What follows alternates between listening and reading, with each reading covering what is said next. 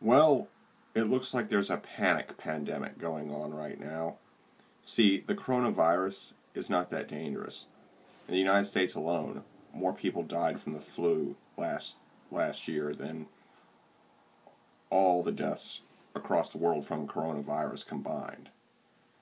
And however, the outbreak of coronavirus has really stirred the shit pot, and that in itself can be extremely destructive, even if, let's say it was really nothing more than a common cold.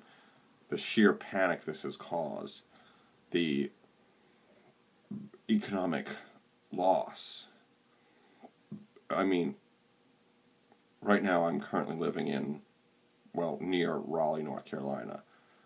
I've been all over the place, and pretty much everything is closed. In fact, I have a whole bunch of pictures of this place is closed sign, and warnings about coronavirus are just all over the place. And it's really gotten out of control. And people are starting to stock up on guns and things like that. And, stuff is being rationed. I mean, I went to the grocery store, there was no soap. Well, there was some bar soap, but there was no liquid soap. There was no toilet paper. There was no disinfectant spray or anything like that. And stuff was being rationed, and it's like a lot of processed meats were out of stock. A lot of shit was out of stock. I went to Walmart to try and locate a respirator, and they were all sold out. Same thing at every hardware store I went to. And it's just really, really bad right now because, people are panicking. And who knows is this as bad as it's going to get, or will it get even worse? We don't know. And people are really hunkering down. The schools are all closed and everything like that. And it's like, I look outside this house where I currently live, and there's normally a traffic jam right in front of it during rush hour.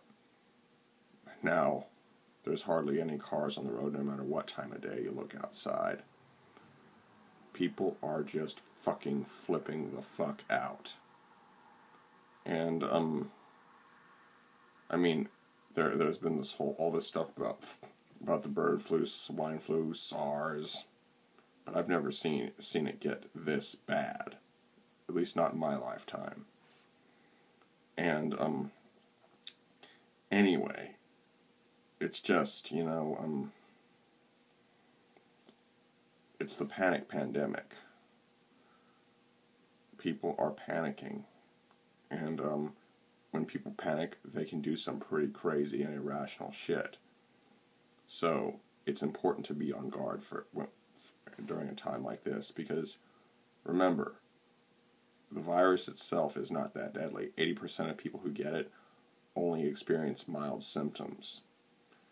And it's just, when people panic, they do crazy things. So that's why you have to be on guard. Even if you know that coronavirus isn't that dangerous, that doesn't mean other people don't.